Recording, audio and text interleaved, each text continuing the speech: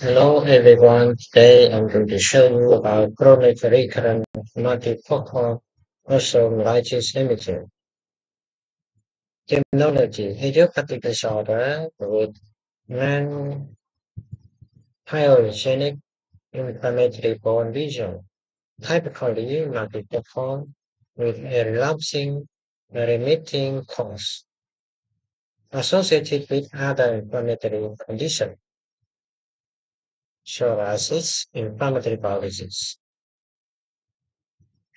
Most common signs and symptoms typically start with one symptom with signs: pain, tenderness, swelling, limited range of motion. Most develop other symptomatic signs, maybe symptomatic day to years prior to presentation.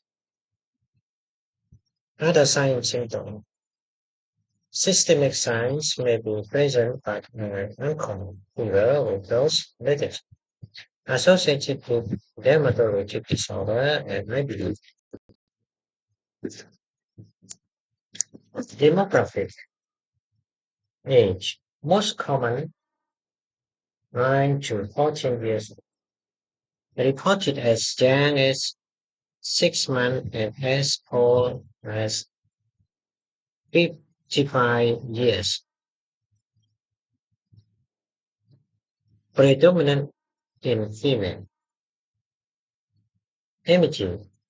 Multiple soluble over course of disease more than 80% can be bilateral with a relatively symmetric distribution, most commonly at periphyseal long bone metaphysis or metaphysis equivalent region. Most common sign severe fibular female clavicle spine pelvis. Most common disease to involve major cardiac. Radiogram feature may be mixed at presentation. Acute lytic lesion usually in metaphysis near physis. Late progressive adjacent sclerosis, recurrent nephritic area periosteal action, compound with contrast, edema, and enhancement of lesion and surrounding marrow, plus minus soft tissue and periosteal inflammation but low access, plus minus reactive adjacent joint incision synovitis.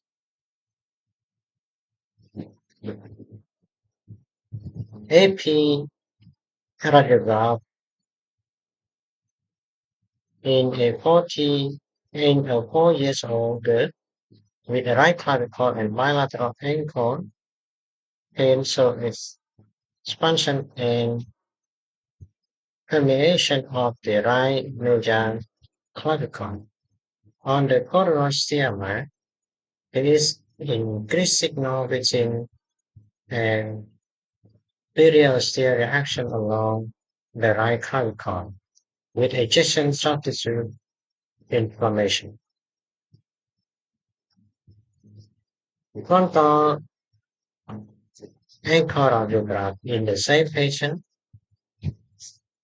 with chronic recurrent multifocal osteomyelitis, CRO, so loosen lesion in the distal tibial metaphysis with cortical thinning and layer reaction.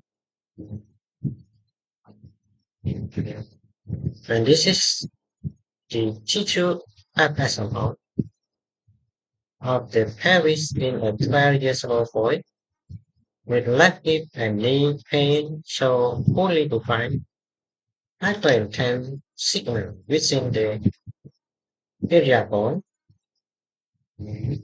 This region of the iliac bone is considered a metaphysical equivalent due to its proximity to the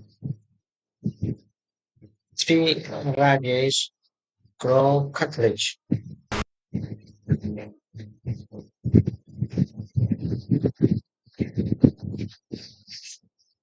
This is frontal and lateral ankle vertebra in a 12 years old girl with left ankle and knee pain. So a lytic lesion in distal tibial metaphysis with adjacent sclerosis.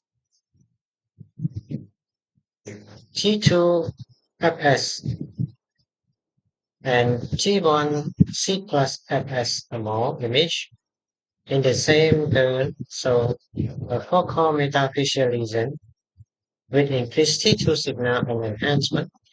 There is physeal extension with adjacent metaphyseal, epiphyseal, and periosteal edema. Treatment. First line treatment, NSAID. Second line treatment, methotrexate, TNF inhibitor, B postponers. Thank you.